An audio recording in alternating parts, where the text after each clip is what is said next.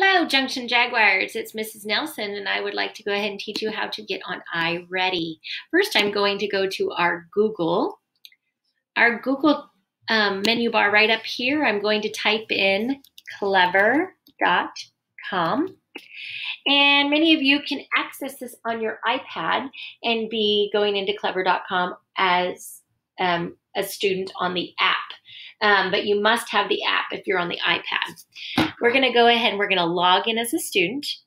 If you are at home, you would want to bookmark this page because you're going to be coming back to it for your Google Classroom. You're going to be coming back to it for benchmark e-readers, and you're going to be coming back for iReady. You'll be wanting to practice iReady. So I'm going to log in as a student today, and I'm going to log in as one of my students. Right now I have a student logged in, but I'm going to log him out, and we're going to go under a new number. I'm going to log in to Google. Now, some things have already been saved on here, and your account might be saved on there, but I would like to show you how we're going to log in.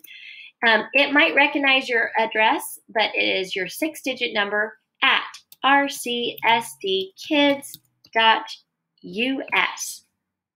Next. After next, we need to put our password in. If you're a TK student, it's going to be capital T. If you're a kindergarten student, it's going to be a 0. And if you are a first grade student, that's right, you guessed it, it's a 1. If I want to see what I did, I can look at, oh, there's my 0. Ava is a kindergartner. So we're going to go into Ava's screen and we're going to go ahead and go to iReady.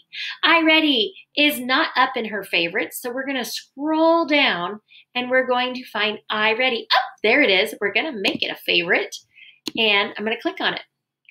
This will take us to an individualized instruction for her. Right now, if she wanted to choose a subject, she can choose reading.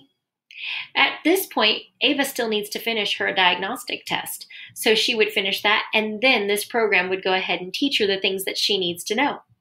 If she went to math, she's going to take the diagnostic test and finish it. And then this can go ahead and teach her what she needs to know in math. This is a great program that you can use at home.